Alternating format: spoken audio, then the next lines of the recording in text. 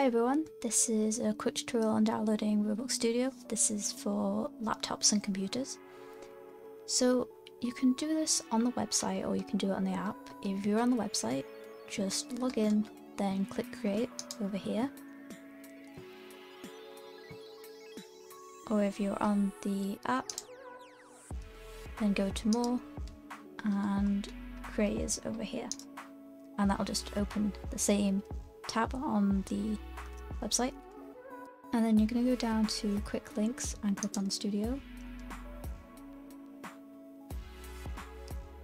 and click download, and then you'll get a blue arrow over here which shows things that you recently downloaded.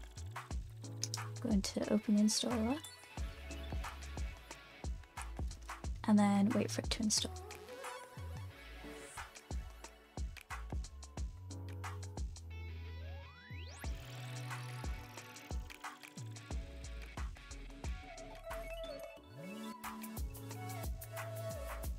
Okay, and it should come up with a page to log in. Just log in like you would on Roblox.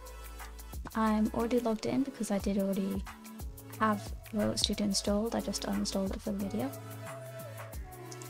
And you should now have a desktop shortcut which you can open at any time to use Roblox Studio. And that's it. If you have any questions, leave a comment. I usually reply pretty quickly. Thanks for watching. See you next time.